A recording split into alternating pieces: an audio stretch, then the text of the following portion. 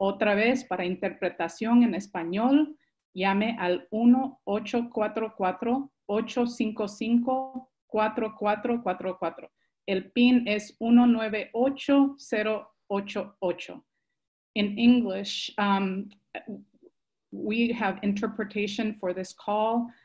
Please call into Spanish at 1-844-855-4444. The access PIN is 198088. We want to apologize that there is no sign language interpretation, but we will have a transcription and closed caption in the next couple of days. Thank you. Thanks so much for that, Cindy. And first, welcome. Thank you for everyone who's joining across the country and around the world to the Rising Majorities teach-in, movement building in the time of the coronavirus. We're just honored that folks decided to join us, to take their time out of what we know is a very busy schedule, a very intense time, to have such an important conversation about what is movement building currently in this moment. But before I get started, first let me talk to you and share a little bit about the Rising Majority for those that do not know of the Rising Majority and have not joined us yet. First, the Rising Majority is a coalition of organizations and movements across sectors committed to building a powerful, a more unified left that is committed to radical democracy, a left that is committed to a transformative vision and structural change, and is both anti-racist as well as anti-capitalist. And so we are committed, many of us, whether we're in the movement for Black Lives or the immigrant rights movement, or folks that are doing environmental justice and climate change work, we are committed to coming together to amplify our collective power and also putting forth a really transformative vision. I think we can all agree that now more than ever, we need a kind of vision that talks about the level of structural change that we need in this moment. And we organized this teach-in, which we've called Movement Building, the time of the coronavirus, because our people all over the world are under not only the challenges caused by this virus, including the terrible loss of life and the illnesses to our loved ones, but we're also suffering as a result of what it means to live under racial capitalism, a reality where the interests of corporate executives, of shareholders, and the wealthy few mean more than the billions of people and the planet itself. And so this moment for us demonstrates why we need a transformative vision while also fighting for what people need right now in this moment. There is no doubt that we are living in a challenging moment, but we also want to say that while this is a moment of great peril, we are also living in a time and a moment of also great possibility for us to lift up the most transformative, the most powerful, bold demands of our time, and to also build the more unified, the more powerful left our people and the planet deserve. And so this is a conversation to allow us to really get into a collective assessment of what is this moment? Can we forecast out the possibilities of what's to come and what is required of us as a left in this time? And I am so honored to be helping moderate and hold a program with some of the most powerful, brilliant, amazing thinkers and minds of our time. We're going to begin with Angela Davis and Naomi Klein. Many people know these great leaders and what they've done in terms of building such a powerful body of thought and thinking around what is required of us. But first, let me start off with Angela Davis. Many people know Angela Davis. Many of us know how much she's a powerful leader, a powerful activist, and someone whose work has impacted many of us in the US, but also all around the world. And we're also joined by Naomi Klein, an incredible activist, leader, and writer whose thinking and work has had such a profound impact on many activists and organizers around the world. So I know you all, whether you're in New York or you're in Johannesburg, South Africa, are excited to be in the company and the presence of such brilliance. And we are so grateful to be in community and to be in movement with you in this moment and in this time. So as we have this discussion, we also wanted to bring in additional comrades and leaders within the Rising Majority. So the program will start first with some questions and a dialogue and a discussion with Naomi Klein and Angela Davis. And then we have comrades Maurice Mitchell of the Working Families Party, Cindy Weisner of Grassroots Global Justice, and Lone Tran of Southern Vision Alliance, all leaders within the Rising Majority. We'll have a collective discussion really about how do we build the powerful left that we need in this moment. So I'd like us to now invite in Angela Davis and Naomi Klein into this discussion, into this teaching. And we'd like to start off with this first question, which is, what is your assessment of this unprecedented crisis we're living in at this moment? What does it tell us about some of the failures of capitalism in this moment and the threat of disaster capitalist solutions? So I'd like to ask you, Naomi Klein, to start by just giving us your assessment. Sure. Well, first of all, I just want to say how thrilled I am to be with you, to be in dialogue with Angela, a hero of mine, to be with this incredible group of organizers, and to be in a global conversation. I've been hearing from people all around the world who have tuned in, some at ungodly hours.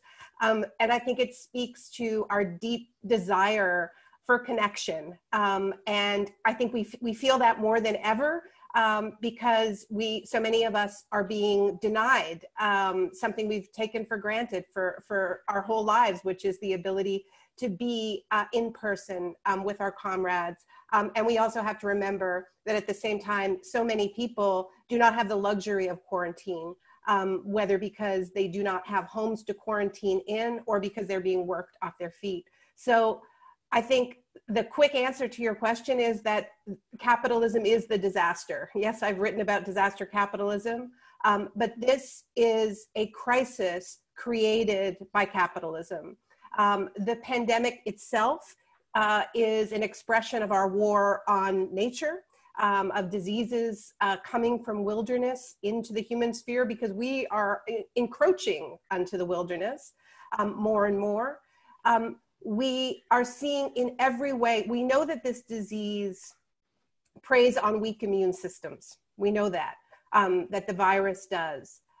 But I think if we zoom out, what we see is that our economic system, which is so willing and indeed is built upon the willingness to sacrifice life in the interest of profit and always has been, whether the transatlantic slave trade or whether the natural world in the face of the climate crisis, that system has created so many pre-existing conditions for this crisis to deepen, has weakened our collective immune system, and created the conditions in which this virus runs rampant.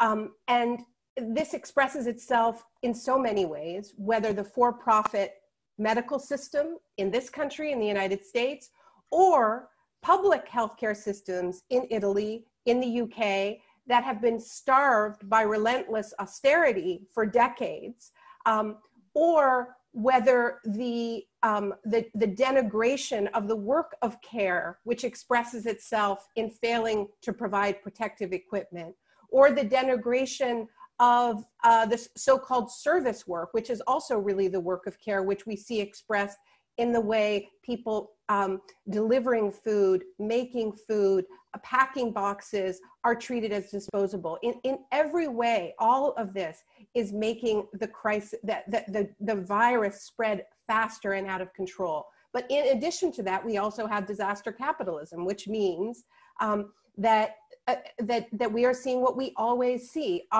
this corporate opportunism that sees this pain, this need, and doesn't say, how do we solve it? How do we save lives? It says, how can I further enrich my own interests? So that is expressing itself right now with environmental regulations being suspended in China, in the United States, in the name of spurring the economy.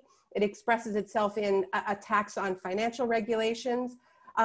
You know, it's the wish list that gets pushed forward under cover of crisis again and again. and also explicit attacks on our ever weakened democracy. So we see Viktor Orban in Hungary, and we see Jair Bolsonaro, and we see Benjamin Netanyahu, and we see Trump himself, all of them making these extreme power grabs for extra powers of surveillance, but in the case of Orban and Netanyahu, rule by decree with no end in sight. So that's the snapshot of what we are up against, I believe, or part of it, some glimpse.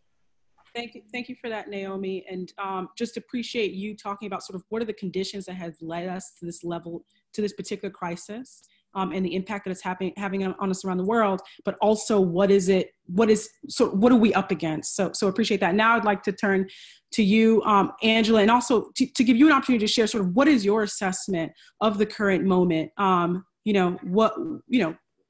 What is your assessment of what's happening? What's to come? So I'd like to turn it over to you. Well, good afternoon. First of all, let me say that I am really honored to be in dialogue with you, Naomi, and thank you, Tenjiwe, and Barbara Ransby and Mo Mitchell and all of the other organizers from the Rising Majority who pull this amazing teaching together. I guess the only thing I would add would be that for those of us who feel alone because we have been compelled to forego the in-person social contacts that should sustain us, that always sustained us, I think we can feel strengthened and energized by the fact that we are connected to people all over the planet who at this moment are experiencing similar conditions. And I'm thinking about what's happening in Palestine now. I'm thinking about what's happening in Kurdistan, especially Syrian Kurdistan. I'm thinking about populations that are already subject to different modes of repression, who are much more likely to suffer during this period of failed response to the coronavirus. Thank you for that. And I have just a follow-up conversation for you, Angela. You've taught us so much over the years around the prison industrial complex and the carceral state. And so how do we understand this moment through an abolitionist lens? There's been call for release of folks who are locked up in jails and in prisons. And so what do you make of all of this, and how, what does it mean to, as a movement, be an abolitionist, in this time? Well, first of all, Tenjiwe, thank you very much for this question that highlights the impact of the current conditions, the virus, and the attempt to mitigate it on people who have already been forced to shelter in place. There's been so much concern about people in situations such as cruise ships where rapid transmission is inevitable. We should, of course, be even more concerned about people in jails and prisons and immigrant detention facilities.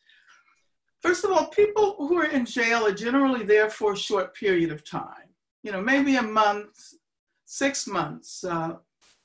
If they're doing time, it's always 1 year or less. Under the current conditions, however, a, say, 3-month sentence can be tantamount to a death sentence. Here in California, the governor has ordered no new intakes into the state system, which is a good thing. But it's possible that there will be such a backlog that the county jails will be severely overcrowded. And by the way, this would be a very appropriate time to shut down Rikers in New York. And I'm in Oakland, California now, where I live. And of course, many organizations such as critical resistance, no new jails, all of us or none, the transgender, gender variant, intersex justice project.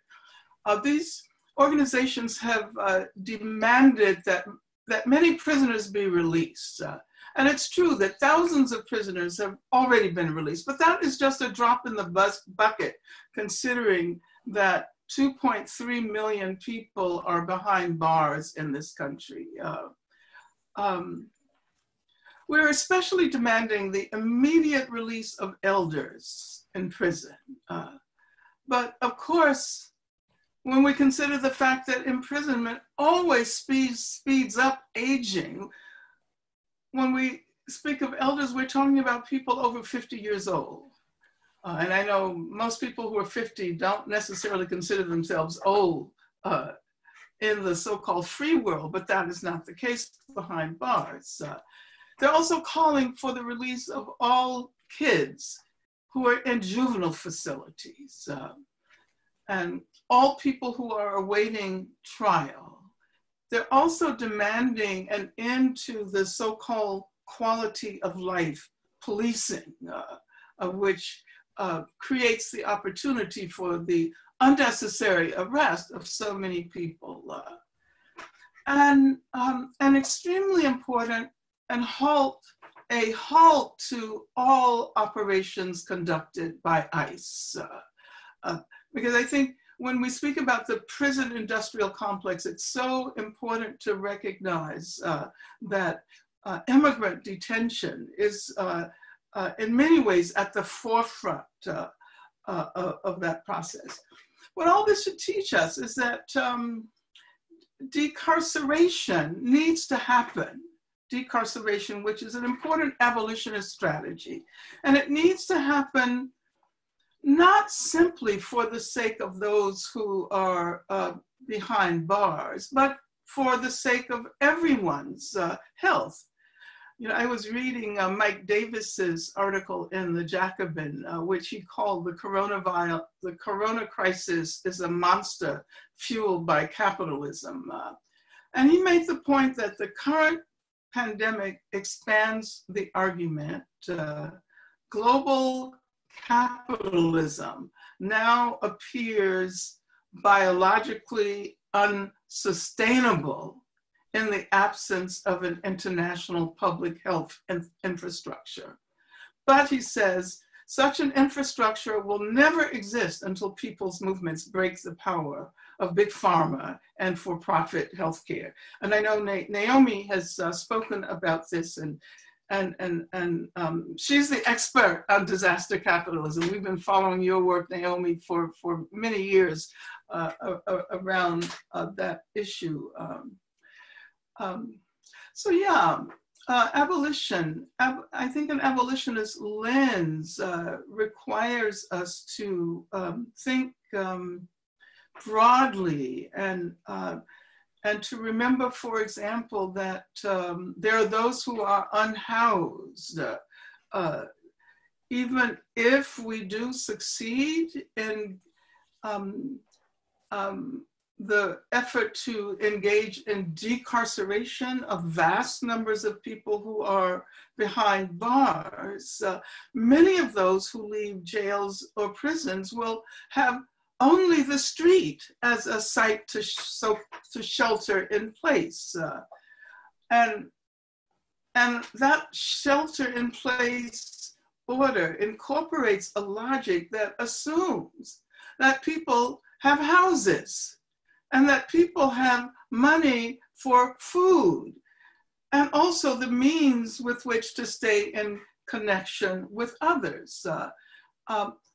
Many, those in prison, those who've been released, don't have that luxury. So this leads us to talk about the need for accessible and free housing and food.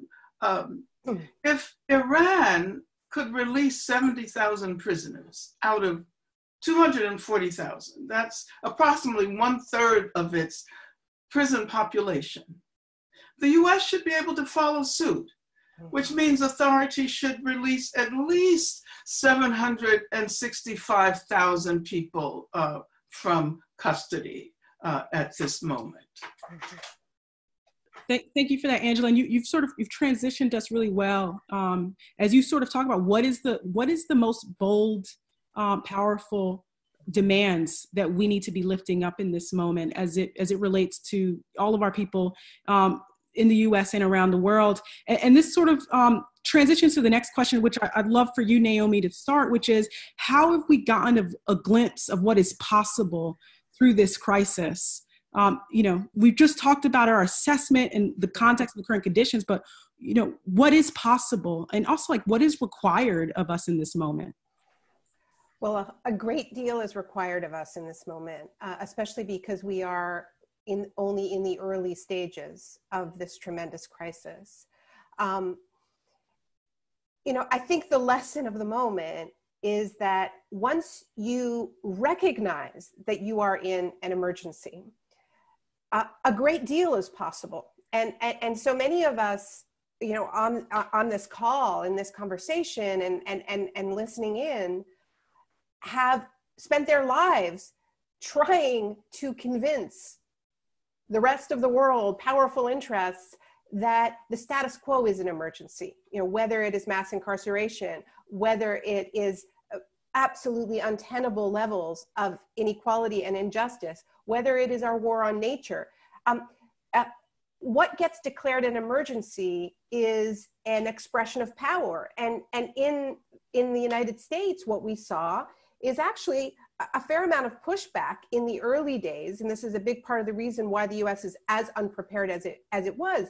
They didn't see it as a crisis. They didn't see it as an emergency. And a lot of people said out loud on Fox News and outlets like it that they actually just thought old people and sick people should just quietly die in the name of the stock market. And I think the only reason why there has been an emergency mobilization, even though it has been inadequate in the face of this crisis, I think honestly has a lot to do with the geographic travels of this virus, in the sense that it sort of hit parts of the world that frankly had a stronger social fabric before it hit the United States. And so we had precedents from China, from Southern Europe, where economies were shut down to save lives, and that kind of forced the hand of the Trump administration. I honestly don't know whether they ever would have done it if it hadn't hit Southern Europe first and they had been forced in this way. So crisis blows open the sense of what is possible, right? When I wrote the shock doctrine and quoted Milton Friedman, and now it gets quoted a lot, that only a crisis, actual or perceived, produces real change. And when the crisis occurs, it depends on what ideas are lying around, right? That quote, and some of you may have heard me say that, the reason why Milton Friedman was as focused on having an intellectual infrastructure of disaster preparedness for the right, for the corporations, is because he understood that when capitalism produces its own crises and the injustices of the system are laid bare for all to see, as happened during the Great Depression, it is actually a huge opportunity for the left. And Milton Friedman wrote in a letter to Augusto Pinochet in the 70s that he said, "I believe that everything went wrong in your country as well as mine in the 1930s, when people got the idea that they could do good things with other people's money."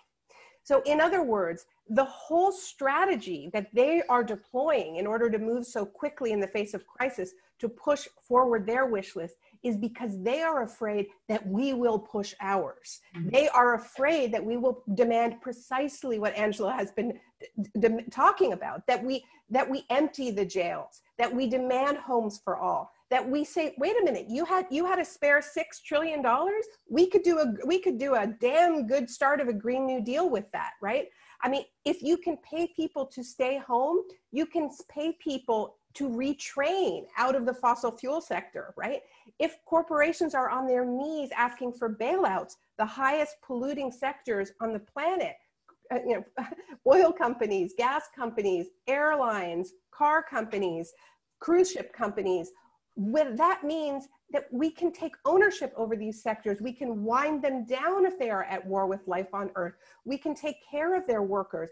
So we need to quote my colleagues at the LEAP, which is an organization that I co-founded, our job is to kick open the door of radical possibility as wide and as long as possible. And I think, the work that you have been doing, Tinjiwe, and the movement for Black Lives all of these years, we are in a better position in this crisis than we were the last time the global economy collapsed in 2008, when we were very clear that we were being forced to pay for the crisis of the bankers, and we occupied squares and we said no. And I know there are people listening in from Southern Europe who were part of the movement of the squares and went on to form Podemos. But in that moment, we didn't put forward our radical alternatives with enough courage, with enough power. And that is what we need to do. And I am so inspired by the workers at Amazon and Whole Foods and Instacart and GE and the nurses and all the frontline workers who now realize how essential they are, despite having had their labor so denigrated that some of them are having to wear literally garbage bags to protect themselves from this virus. That is how capitalism sees them, literally as trash, are standing up and saying, no, no, no, we hold the world up. And that's the energy that we need to be building on, that kind of worker power. And we are going to have to be exercising our right to stop, to withhold that labor. And we need to be supporting those workers in every possible way that we can. So that's, sorry, I'm ranting, but we need to kick the door open, keep it open. One, it's inspiring. But I know this thing that you're saying to us is we need to be bold. We need to be confident to put forward the most transformative, bold demands, but also expand the realm of possibility in our imaginations, because we're learning that what we thought perhaps was not possible before is clearly possible now. And so how are we putting forward the highest level of demands that really stretches sort of radical imagination, and it sort of real powerful, perception of what's possible in this time. If I could just add one more thing, it's a race against time. It's a race against time because we haven't seen their worst ideas yet. Angela mentioned Gaza. Folks in Gaza have been telling us for years that they're a laboratory for the rest of the world. The first corona cases were diagnosed in a Mumbai slum today. Okay, that's very worrying, because what Angela is saying is true about people's inability to shelter in place when you don't have a shelter. But what does a carceral state do in response to that? What does a Modi do? What does a Duterte do? What does a Bolsonaro do? It seals in the slum, right? It turns it into Gaza, okay? So unless we are out here saying, no, everybody has a right to a home, there's a lot of empty hotels out there, we will see a lot worse than we're seeing now. Yeah. And I think that's why we have to frame this also as what is required of us in this moment. And I'd like to turn it over to you before we open it up to the other comrades on this in this teach-in is just, Angela, if you could share, what do you believe is required of us in this moment, and what has been made, what is possible, what is clearly possible for us to understand and inform the level of action and movement that we choose to do in this moment. So I'd like to invite you in to share just some of your thoughts. Well, I absolutely agree with Naomi that we should think about the similarities between the era of the 1930s and the present.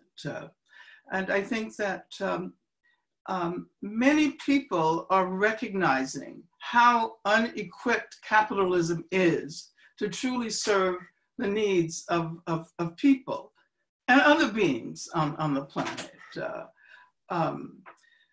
The reason there's such a healthcare crisis is precisely because of the privatization process that began in the 1980s, which is the same era that saw the rise of the prison industrial complex. Hospitals now largely operate under the profit mandates of capital, and empty beds are not profitable. Stockpiles of equipment from ventilators to masks are not compatible with the just-in-time production. So global capitalism is really responsible for the inability to address this pandemic. It's also responsible for the vast numbers of people in prison and in detention facilities, and for the high cost of healthcare and housing and education. And I think people have the capacity to realize that it did not have to happen this way. That healthcare does not have to be treated as a commodity to be bought and sold, that people don't have to be in prison simply because there's no place for them in the current economy. But I also want to point out that the crisis is revealing the nature of racial capitalism. From the racism directed against Asian Americans, following the lead of what's his name, the current occupant of the White House, to the failure to provide testing kits to hospitals and clinics in Black neighborhoods. Asian Americans have been spit at and yelled at and physically attacked. And in places like the Meharry Medical College in Nashville, Tennessee, which had set up for testing, there was a severe delay because they were not provided with the tests. I think that we are recognizing, and we have the capacity to organize against the structural racism that drives our institutions, the everyday racism. And I think that we have the capacity to do feminist organizing, what we might call abolition feminist organizing, because all of these are feminist issues. Racism is a feminist issue. Homelessness is a feminist issue. Prison abolition is a feminist issue. And, but I think that, that we should take into consideration the fact that so many of the people who are at the center of this crisis, on the front lines of this crisis, are women. Women of all racial and ethnic backgrounds, poor women, trans women, women especially in the countries of the global South. And so I think that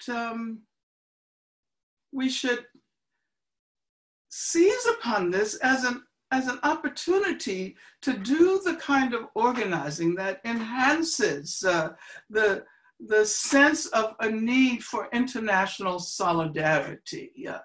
This has the capacity to perhaps bring us out of our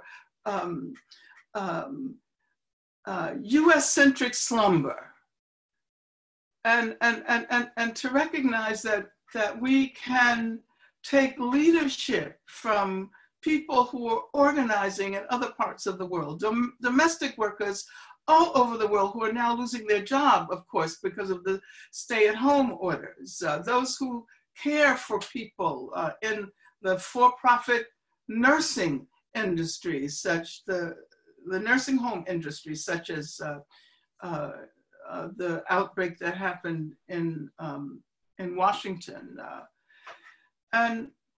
And I just want to say one thing about gender violence and child abuse, because it seems that the whole notion of staying at home is assumed to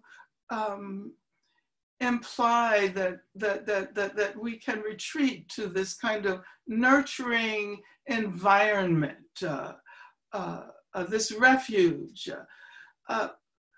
But for many, they're being forced to spend 24 hours a day with their abusers unable to connect with those who have been their lifelines, and children and women who are abused. I think that this isn't, we should seize upon this as an opportunity to do the kind of organizing that is going to enhance our sense of belongingness to the world, and enhance our sense of the possibility of moving beyond capitalism. Yeah, thank you so much for that, Angela. And just, you know, it's so important that we don't disappear the most vulnerable of us, particularly in this moment, whether it's frontline workers or children in homes and folks who are survivors of domestic violence and sexual assault. And that in this moment, what is required is that we see the full range of our people and how they're hurting in this moment and how are we centering them. And just want to, as we sort of move to open up this panel to include some of the other comrades, just want to thank the both of you for both naming sort of what is your assessment of the current condition of obviously coronavirus, but the product of racial capitalism and how it's led us here, and also talking with us about what is the opportunities and the possibilities that our movement must seize in order to not just meet the demands of the current moment, but also to be prepared and ready for what's to come. And so just want to appreciate that. And I really see this as a call to action to all of us on this call right now of what is required of us in this moment. So I'd like to invite in 3 other panelists and comrades within the Rising Majority that are leaders within the Rising Majority: Cindy Wisner of Grassroots Global Justice, Maurice Mitchell of the Working Families Party, and Lone Tran of Southern Vision Alliance. And I just want to say, we know that people across the country and the world are watching right now. To follow this conversation, please use the hashtag online, the Rising Majority. Rising Majority, the hashtag Rising Majority to follow discussion. And if you would like to sort of be connected to get updates, please text Majority to 90975. So again, thank you everyone for joining. Thanks to the additional 3 comrades and panelists for joining us. We just started to talk about this global perspective of how coronavirus is impacting the globe, how the response of coronavirus is impacting people internationally. And so Cindy, I'd like to pose this next question to you, which is, what else do we need to be thinking about or paying attention to in this moment as we look to what's happening around the world? So Cindy, I'll hand it off to you to share some of your thinking on this. All right, saludos a todas y todex. Really honored to be in this dialogue, in this conversation.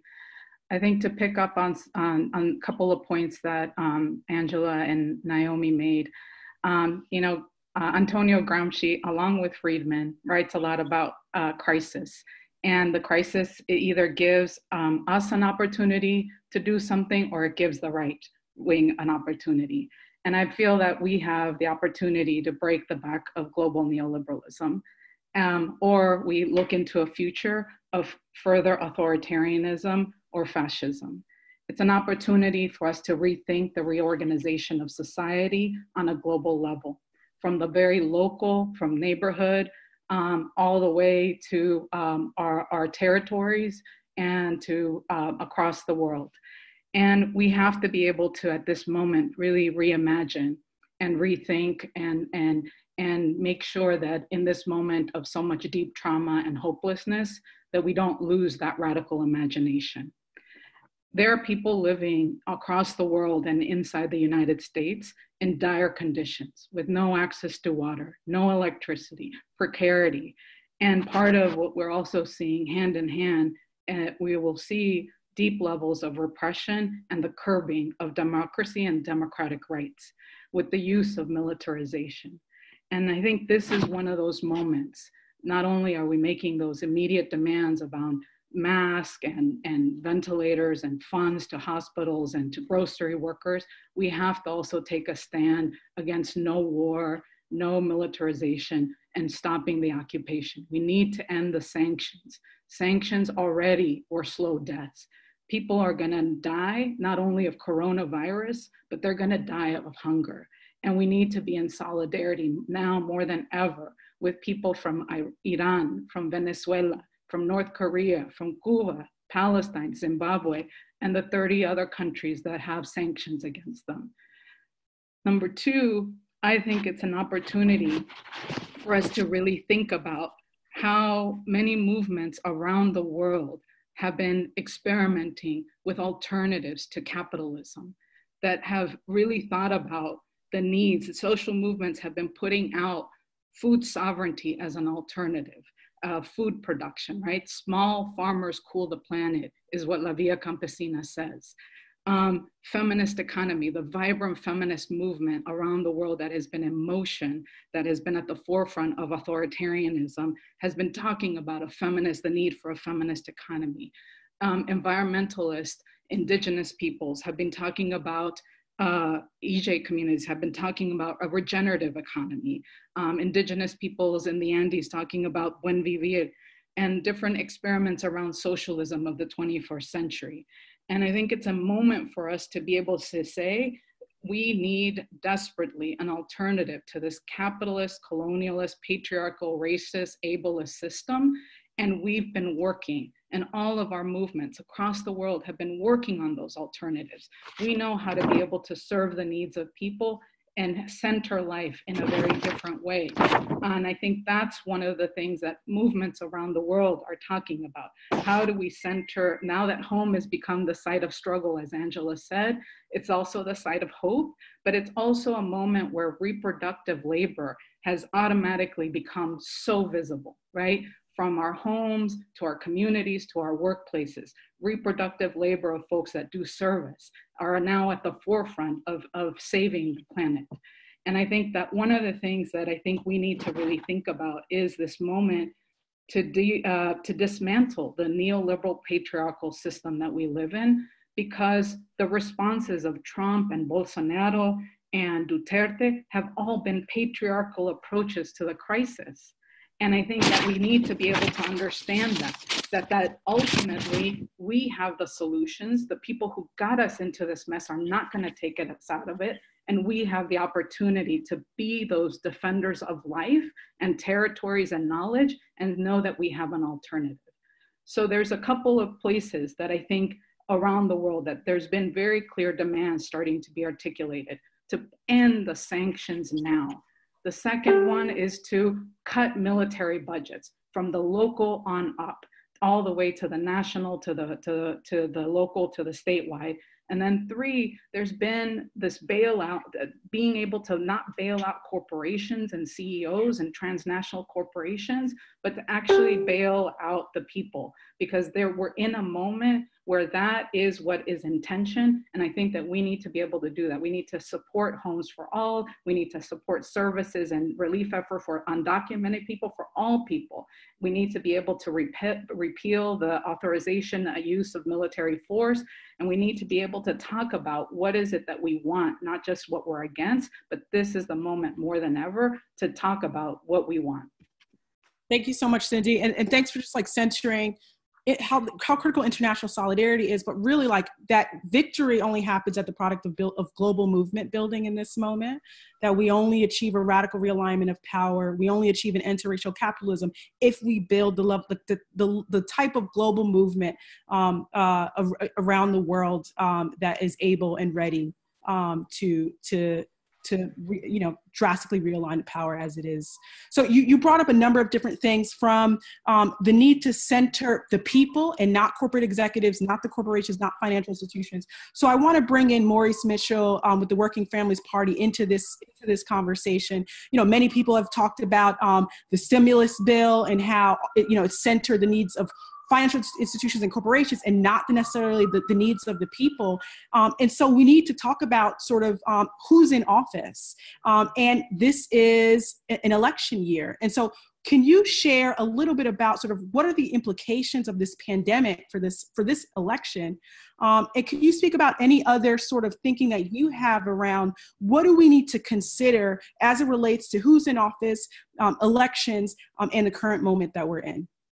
Sure, thank you. Thank you so much, Tenjue. And it's an honor to be in conversation with Cindy Weissner, Lone Tran, Naomi Klein, and Angela Davis. So I just really appreciate being in conversation at this time of crisis.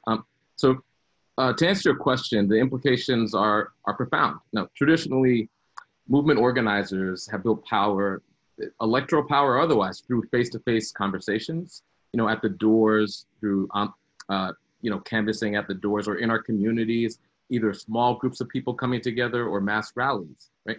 We have conversations, we build connections, we build relationships. Relationships are the most basic building block of our movements. And now we can't build relationships in the same way because we have to shelter in place and we have to observe social distancing in order to save our lives and save the lives of people in our community. So we must adapt.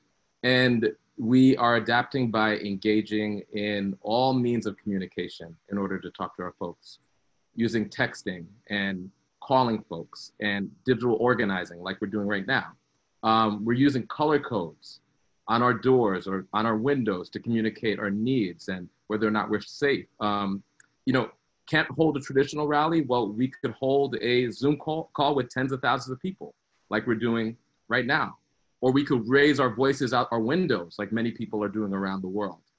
This is the moment when we're going to have to adapt and we're gonna have to innovate in order to continue to build the bonds of our relationships, even as we're isolated. We're isolated, but we're certainly not alone. And this is a moment when people on the far right and Republicans are calling for universal basic income. And at the same time, they're calling for having grandparents essentially sacrifice themselves for the market. And so what that demonstrates to me is that the logic of neoliberal capitalism is no longer making sense in this moment, and that organized capital and the folks in Washington that prop them up are in disarray. And they'll do what's necessary in order to prop up the system. And if that incidentally means providing some people relief, so be it. So this is a moment when our political leadership and our clarity is so critical. Now, the Working Families Party and many of our allies are developing these new tactics for the moment because we cannot retreat in this moment. Now more than ever, and we've already heard from the previous speakers, we need leaders that are accountable to working people, and not just in the United States, but globally, right? And there's gonna be a tug of war between the interests of corporations and the interest of working people. And so social movements and people coming from social movements could play a critical role in filling that gap, which is why we need more and more people on the local and statewide level who are coming from social movements and accountable to social movements running for office. So some folks might question whether or not that's true, that whether or not the energy of the left is better spent in doing direct action or building mass movements, and we shouldn't waste our time with elections in this moment. But what we're seeing play out, I think, underscores why building electoral power is crucial in this moment. Imagine, if you will, if Donald Trump were not president, the federal response would look very different. We could measure that in hundreds of thousands of lives. To use a more local example, Governor Kemp in Georgia has utterly failed to grapple with this pandemic, and people are going to die because of his response. Now, just let that sink in for a moment. People are going to die because an election was stolen from Stacey Abrams in 2018. So given that, we understand that elections aren't our only strategy in this moment. We need strikes, rent strikes, mortgage strikes, strikes of essential workers, like Naomi talked about, like the workers who are gallantly striking, Amazon and Instacart workers and others. We need mutual aid on the ground, and we're seeing a lot of that. We need protest movements making bold demands and offering inspiring, soul-affirming solutions to people who desperately need them. But we also need to translate all of that into electoral consequences. Working people must seize all levels of power, and working people, we simply don't have the luxury to leave any tool on the table, including electoral tools. And that's why we have to make sure that democracy actually continues. And when I say democracy, I mean, we need to ensure that true democracy, radical democracy, blooms in this moment, right? So not just election day, but 365 days of the week, civil society fully blooming in this moment. And this is a very fragile and uncertain moment, and nothing is given. Authoritarians around the world will mimic each other.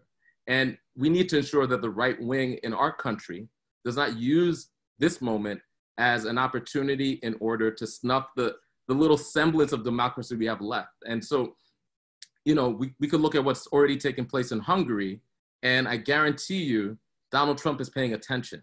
And so we have to be vigilant. We have to wake ourselves up from the dream of American exceptionalism. This is truly a global movement. I'll just end by saying that, you know, the current coronavirus outbreak and the shelter-in-place efforts, I think what they've really exposed is a need for a massive expansion of our democracy and the voter infrastructure. So specifically, we're engaging in campaigns around a concept where all Americans should be able to vote from home. We think that that is just common sense in a moment where we might not be able to physically leave our homes. And we need to ensure that all Americans have their ballots mailed to them in enough time where they could return those ballots in a number of ways. So that's just one concrete solution that could ensure that people are able to be heard in November. So big moments like this are exactly what needs to happen during great political realignments. But, and it's already been spoken how they could swing either way. I think Rising Majority, Working Families Party, and our allies in the movement, you know, we need to build a multiracial coalition in this country that we've never seen before. Or the corporate right-wing white supremacist alliance will use this crisis to further entrench their power. Every year, we reach out to millions of Americans around voting for progressives, and that's on the hyper-local level all the way up, because we understand that these reigns of power actually really matter for our folks. And we're gonna continue to do that, and we need to figure out new ways of doing it and broadening that appeal to the millions and millions and millions of people who are trying to make sense of this moment. This is not simply a moment for folks on the left to talk to other people who are self-identified leftists. This is opportunity for left solutions to inspire the entire country.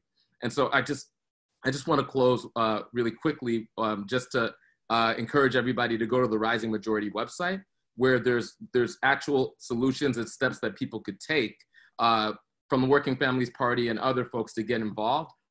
For example, we're building an army of volunteer texters who could text from home in order to engage people all around the country. And I invite folks to join the movement and join the other organizations at the Rising Majority that are doing the work that we will need in order to weave together that coalition.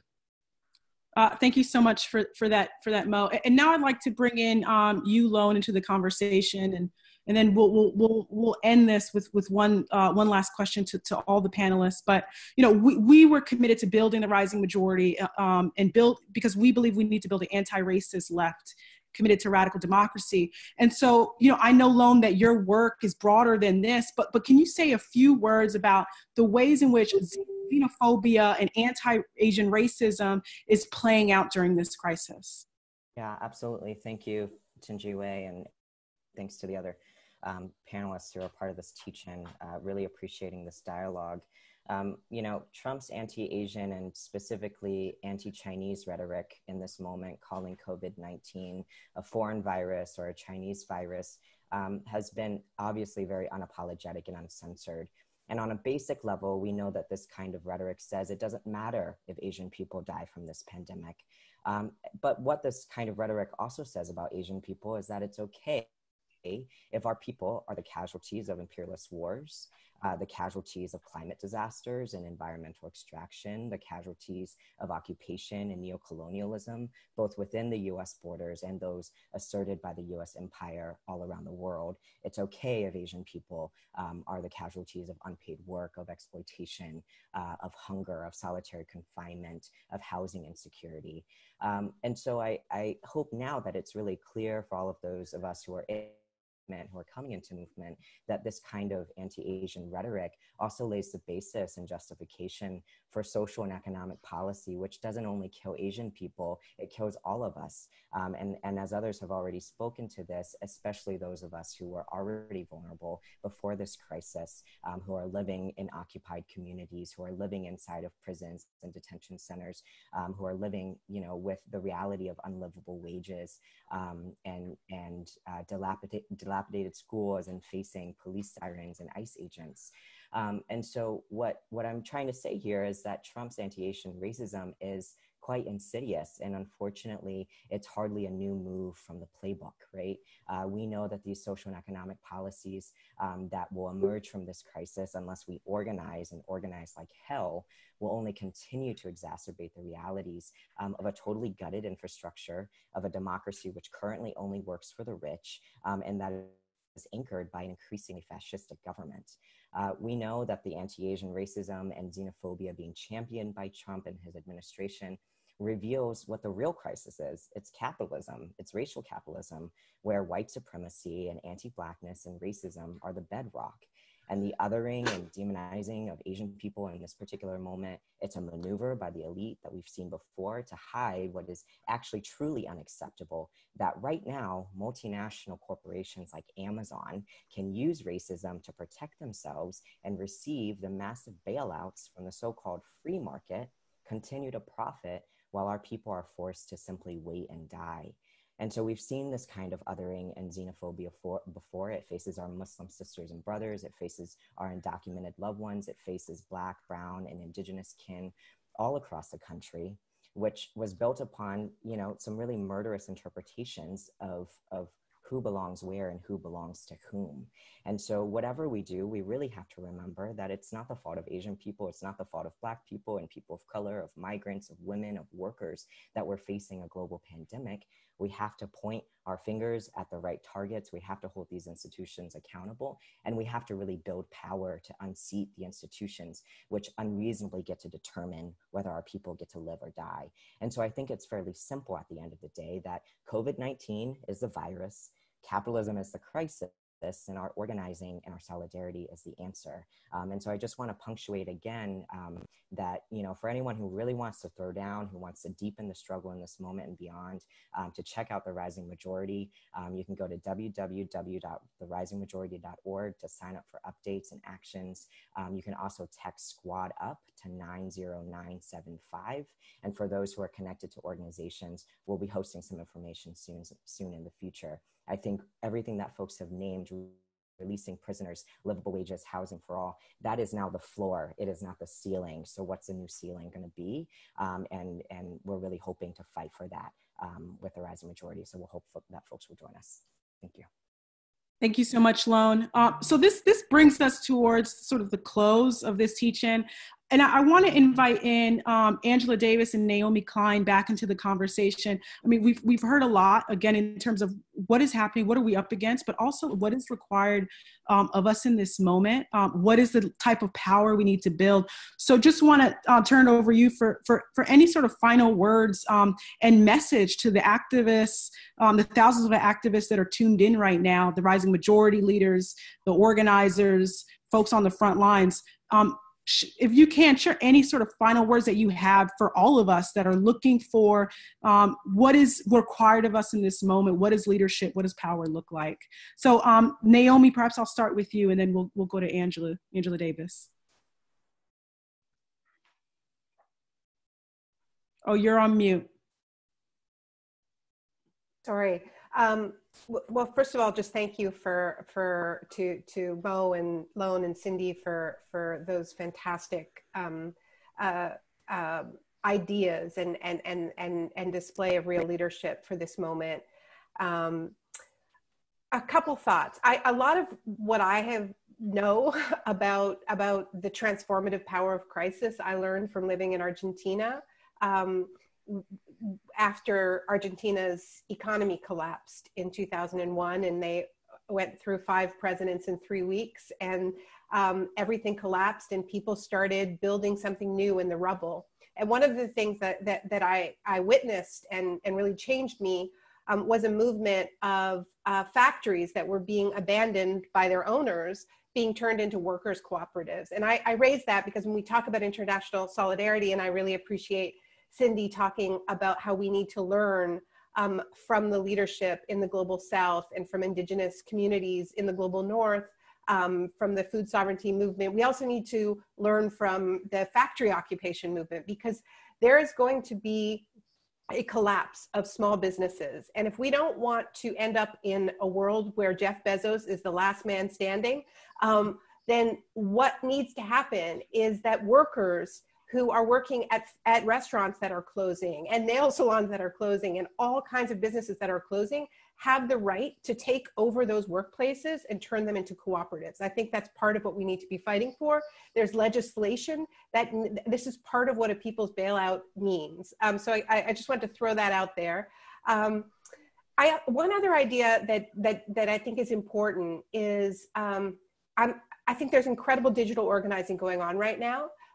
One of the things we're seeing is that we have a right to the internet. It is a public utility, but right now it is in the hands of a few very large corporations. And when we talk about repression and we talk about authoritarian responses to this crisis, that includes the ability, unfortunately, to unilaterally shut down our organizing when we're organizing on corporate platforms. So we need to be aware of that and we need to be ready for it. You know, if we look at what has happened in India under Modi and just locking down Kashmir's access to the internet, we need to be able to find each other without Mark Zuckerberg's permission. And there's lots of different ways that needs to manifest, but I think it needs to be front of mind. At the same time as we fight for a true digital commons as part of the transformation we need. I want to shout out the People's Bailout. People can go to that website. The Green Stimulus, people can check that out. I mentioned the leap.org. These are organizations that are putting forward some really key frameworks, and other people have mentioned other ones. Let's remember a couple of things that a lot of us are realizing. One, we miss each other. So even as we spend a lot of time on screens, I think at the other end of this, personally, I'd like to spend less time on screens and more time in community and in face-to-face. And I want to live in a world that makes that easier and more possible. Let's remember the love that we feel for caregivers. And let's build an economy that values and lifts up and is rooted in the need for us to care for one another. Let's remember the solace that we've taken in nature in the midst of all of this in the spring. And let's build an economy that is about taking care of each other and taking care of the planet. It is possible to do. It will take all the tools that Mo mentioned, the rent strikes, the debt strikes, maybe even a general strike. I don't think it will have a hashtag, so we're gonna have to figure out ways of organizing that are not brought to us by Silicon Valley. One of the things that that is hardest about this crisis is having a 7-year-old and teaching him to be afraid of people because everybody's got germs. And that is the exact opposite of the lesson that I try to teach him and that I think we all know, and that what this has all been about, which is that we are all we have. And as people try to turn us against each other, we have to remember that. And even as we isolate, we must reach towards each other and build maximum power because everything's on the line. Thank you, Naomi. We must reach for each other. Angela, I'd love for you to share some words to all those that are listening and with us right now as we close this program. Well, thank you so much for giving us the opportunity to have this exchange. I have learned a great deal in this last hour, and I'm aware of the fact that, that people are watching from other parts of the world. And I'm asking myself whether we can create similar conversations involving people from Africa, from South America, from India, of course. I'm thinking about the fact that in Brazil, the situation is far worse than it is here. And I'm not going to talk about the similarities between the two leaders, but I do think that we in the United States can find leadership from people in places like Brazil and South Africa who are searching to creatively address this crisis. What I keep coming back to is the fact that we are at this moment compelled to live within the boundaries of nation states. But nation states no longer function in a way that helps enhance our lives. As a matter of fact, the nation state is becoming increasingly obsolete. And this is what we're seeing during this crisis. So I'm really looking forward to international, global conversations and organizing. And I think that these kinds of conversations should happen over and over. Digital organizing, yes, and we need to be prepared to hit the ground running when we're finally able to be in contact with each other in person. We're going to need to organize massive demonstrations and movements and supporting. We're going to have to support all of the strikes, and we're going to have to try to create lasting formations that will assist us in moving away from this capitalist monster and toward a better future. So thank you very much, Naomi. Thank you, Tanjiwe. Thank you, Cindy and Mo and Lone and all of the others who are behind this event in Rising Majority. Thank you so much, Angela. And thank you for always reminding us that we need to be both, have a global analysis, but also be global thinking in our organizing. And that we need to continue to have these discussions, that we need to expand it so that we're engaging with movement leaders from Brazil to South Africa. And so thank you for that. And also, clearly for everyone watching, this is a moment of learning, this is a moment of growing, but this is also a call to action. We are in a moment of crisis, but we are also in a moment that is requiring us to be our boldest, most powerful selves. And at our footsteps in this moment, we have the opportunity, but also we have the requirement and the demand to be more unified, to be more aligned, and to work in such deep, powerful strategy together to build the movement not only our children and our planet deserve, but our children yet to be born. So thank you everyone for being here with us from all around the world. Thank you to the very brilliant, the very extraordinary Naomi Klein and Angela Davis for sharing your brilliance. Thank you to the comrades Maurice Mitchell, Cindy Wisner, Lone Tran for bringing forth just the analysis and the perspective, but again, the call to action. Want to ask everybody who's joining with us to continue to follow this conversation online. We need to be in community. We need to practice love, but we also need to find each other. So use the hashtag Rising Majority to follow more conversations and more teach-ins. If you want to be connected, if you want to get digital updates, text majority to 90975. Again, majority to 90975. And also go to therisingmajority.com to just stay up to date with what's happening. I just want to say, we know that people are scared. We know that people are dealing with just the challenge of this moment, and that we know that what will aid us is each other, is to reach for each other. What will aid us is community. What will aid us is the love that we have for each other. And what will aid us in this time is knowing just how powerful we are. And so thank you for joining. We will see you out soon. Bye, everyone. Bye.